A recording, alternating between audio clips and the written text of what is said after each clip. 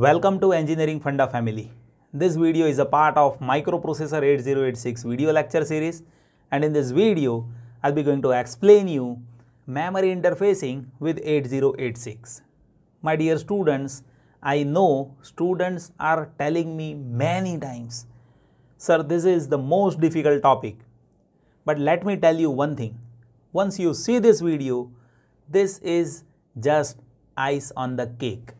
You just see this video till last, I can give you guarantee that you will be having exact idea about how to interface memory with 8086. Let us try to understand this step by step. So my dear students, here question is to design following system with 8086 microprocessor.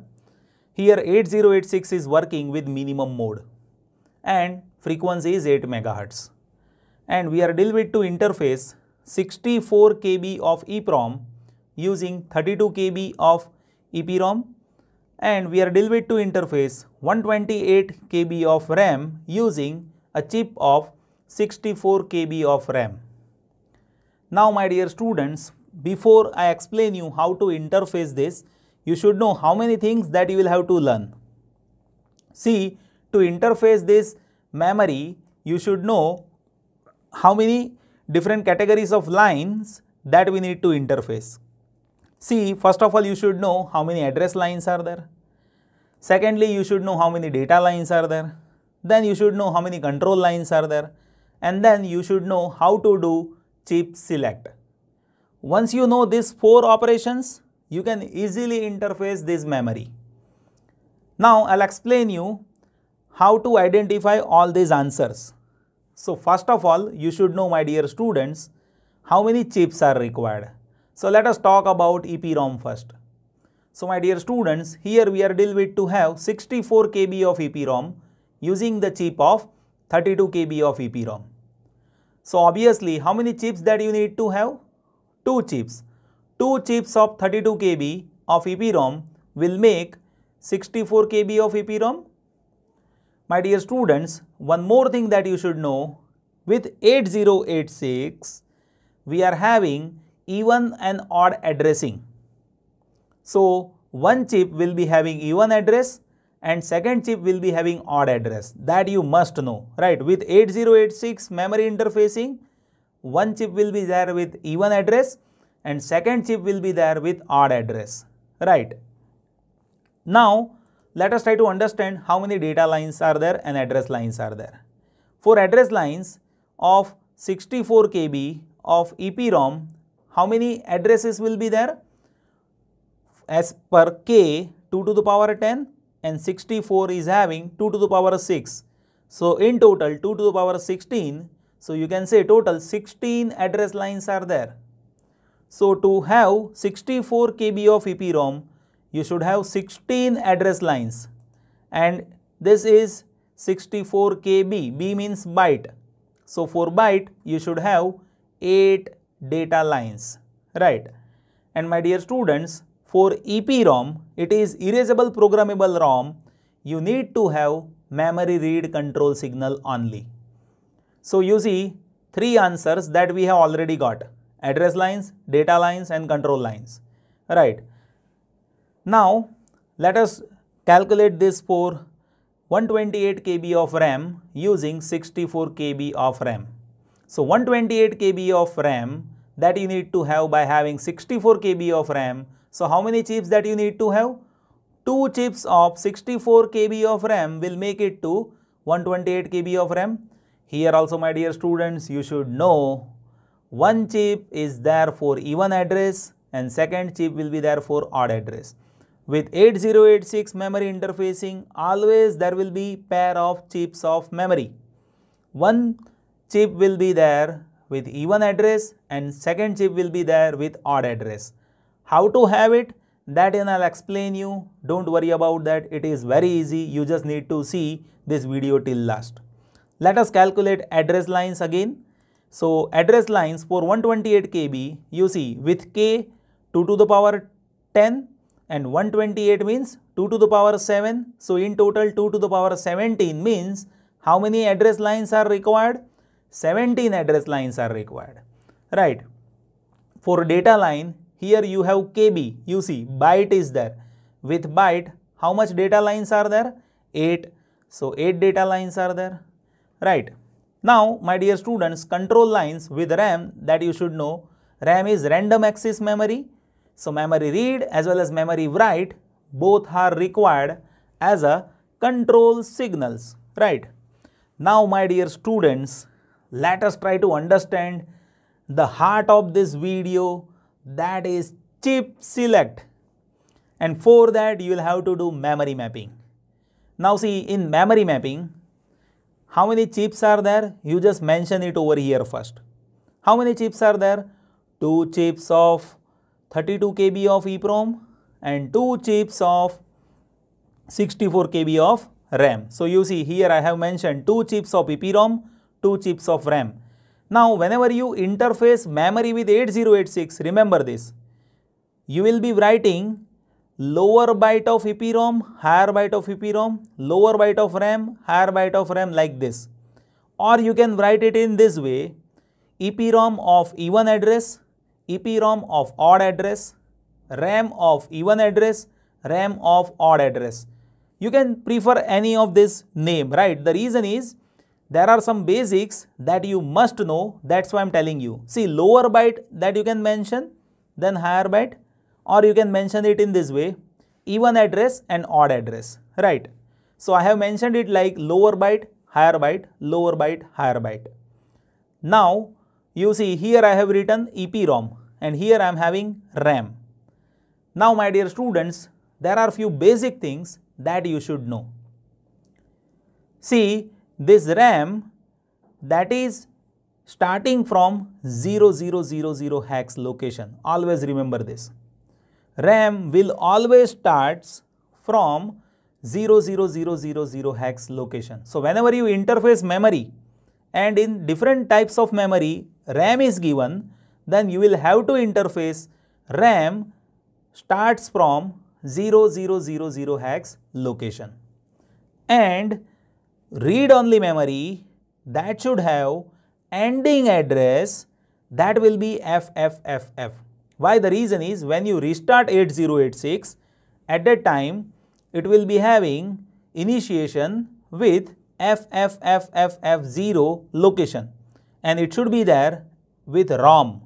That's why ROM will be there with final address FFFFF hex. So you see here I am having EPROM.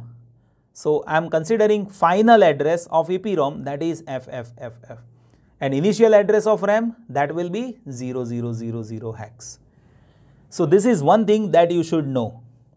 So whenever you have memory interfacing, ROM's last address that you need to write first, that is all F, and RAM's first address that you need to write, that is all 0, right? Now my dear students, you will have to see what is the size. So you see, if you talk about EPROM, then with EPROM, how many address lines are there? 16. So as if you want to write starting address of EPROM, what has to be that starting address? In its starting address from ending address, how many lines are there? 16. So A0 to A15, total 16 lines that will change from all 0 to all 1, right? So here A0 to A15 that will be there with changed data, and this A19, A18, A17 and A16 that will remain as it is. So you see now starting address of EPROM that I have identified as per size of address lines.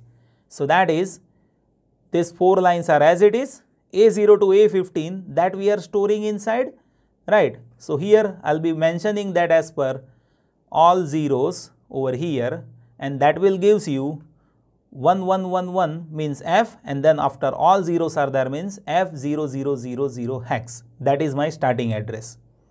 Now similarly with RAM, what will be my ending address? So you see with RAM we have 17 address lines, right? So A0 to A16 that will changes to all ones.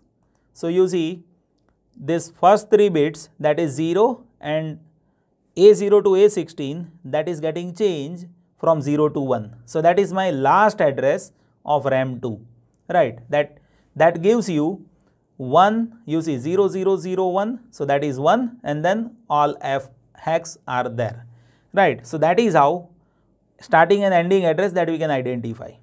Now, very interesting thing that is coming in front of you. My dear students, you see this EPROM that is having even address, or you can say lower byte.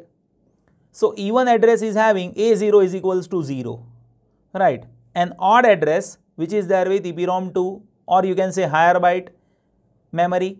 So that is having A0, that will be always 1, right? So here, see this A0, that should be your focus, right, with all memories. So with lower byte, or you can say with even address memory, A0 will be 0. You can directly understand even means what? A0 should be 0, right? And odd means what? A0 should have 1.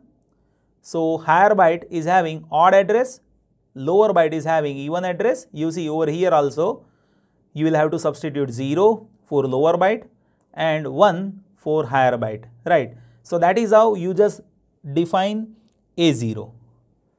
Now it is very simple, my dear students. Ending address of EPROM, in that these 4 ones are as it is, and then all 0 that will get changes to all 1. So this will be FFFFE hex, which is last address of EPROM 1, and similarly with EPROM 2, here next you will be having 1 over here, and this should be zeros. It should start from F0001 to, it will end up to FFFF. Similarly over here you see we are having A0 to A16 location which is there with RAM1. So you see this is 0 with even address. Now A1 to A16, that should changes from 0 to 1, right? So here RAM1, that is having 1FFFE, that is my location, and now RAM2 is having starting location, that will be as per, you see now these all are 0, right? So that will be starting from 000001 hex. So that is how starting and ending address that we can identify. And to have chip select, you should see unused line. So with this EPROM, this A16, A17, A18 and A19 are unused, and for RAM, A17, A18 and A19, that is unused, you see, right? Now what we will be doing is, we will be giving active low chip select. So EPROM 1 and EPROM 2, that will be having this A16 to A19 line, that is 1. So that we will be directly giving it to NAND gate. And RAM is having A17, A18, A19, that is 0. So after inversion we will give it to NAND gate. You see how do we provide memory interfacing. And here chip select is very essential, right? Other things are very easy. And you see here minimum mode that I have shown. You should know, my dear students, minimum mode of 8086. By using minimum mode, we can have A0 to A19 address lines and D0 to D15 data lines and bus high enable. These are the terminals that we will be using for address and data. And here you should know control signals that we will be using as memory read and memory write. Now let us try to understand chip select. So here with EPROM, I have told you A16, A17, A18 and A19. Those are constant, those are 1. So directly I am giving it to NAND gate. And for RAM, we were been having A17, A18, A19, those are 0. So after bubble I am giving it to NAND gate. Now my dear students, you should know, here we are having 2 EPROM chip and here we are having 2 RAM chip. One RAM chip and one EPROM chip acquires even addressing and second acquires odd addressing, right? So for that you should know, see, even select will happen when A0 is equals to 0 and odd will get selected when bus high enable, that is equals to 0. So here after OR gate I am providing even select, and here this after OR gate I am providing it with bus high enable. So this terminal that will select odd IC address and this terminal that will select even address of IC, right. Even address of IC is having data from D0 to D7 and odd address IC is having data from D8 to D15. Now my dear students, we have this even and odd select for EPROM. Similarly, we can have it for RAM, right. So you see this unused line and A0BHE that is generating our chip select. Now my dear students, let us have ICs. Here I am showing you EPROM with even IC, EPROM with odd IC, and here we are having RAM with even IC and RAM with odd IC. My dear students, first of all you should know how to connect chip select. So even that I need to connect it from here with chip select, and this odd that I need to connect it with chip select over here. Even will be connected with chip select and odd will be connected with chip select. Now my dear students, you should know control signals. So EPROM is having only memory read that we need to connect it with output enable bar, OE bar, output enable bar. So by having this we can have memory read operation. So you see output enable is connected with memory read, right. Here also with RAM we have output enable for memory read, but with RAM we have memory write also. So here I have connected memory write. This is what we are generating by having this 3x8 decoder, right.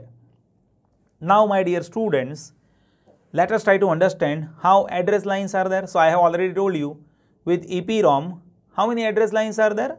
16, A0 to A15, those address lines are there. And with RAM, how many address lines were there? 17, A0 to A16, we have already calculated that I am connecting it over here. Now my dear students, for data with EPROM of even, we will be connecting D0 to D7 data, and with odd we will be connecting D8 to D15 data. So this is complete memory interfacing with 8086.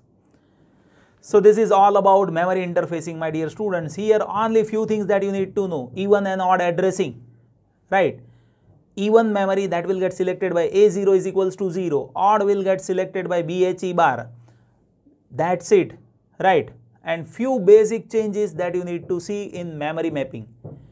And still if any confusion is there, what I want is you just post that in comment box so that we can have proper discussion. Thank you so much for watching this video.